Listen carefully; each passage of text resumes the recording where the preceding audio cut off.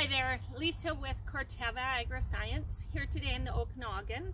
We're taking nematode samples today, and this block is a bench graft gala block that went in about probably 5 weeks ago, maybe 6 now.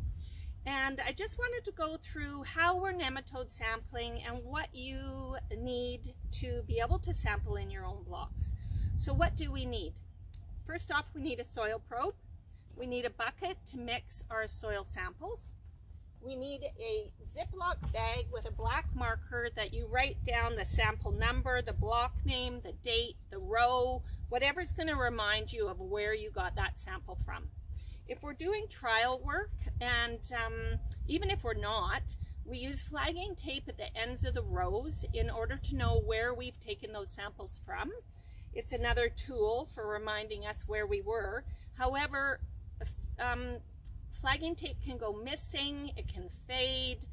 So on that as well, we always do maps in our books on where we sampled and what block we sampled in. The other thing about nematodes that's critical is once we sample, they like to be kept cool. So we take our Ziploc bag, we put it in a cooler, and we put it in with an ice pack. So what I'm going to do now, I'm just going to take some sample cores and talk about that.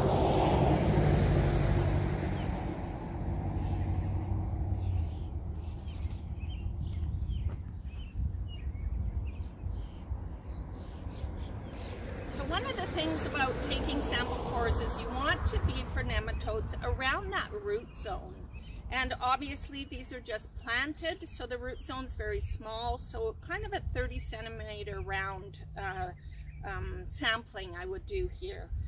30 centimeters is what we're striving for, but depending on soil type, sometimes you might be able to be at 50, which is great, sometimes only 20. The key is to be consistent. So in this row, or these rows, I've broken each row into 6 sections, and within each section I will take a minimum of 10 core samples. I will mix them into the bucket, and I will add my 10 samples, and then I will take those 10 samples, put them in the Ziploc, and then into the cooler. So again, it's critical.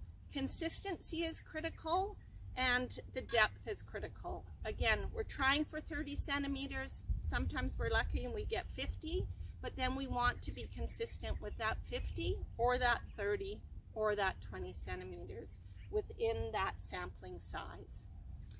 So the take-homes from the video are: be consistent with your sampling, mark where you sampled from so you can go back later or next year and see what the populations have done and have they changed. And after you take that sample, keep them in a cooler with an ice pack. Overnight, you would want to keep them in the fridge if you can't get to the lab. And that's all there is for nematode sampling. Thanks, and bye for now.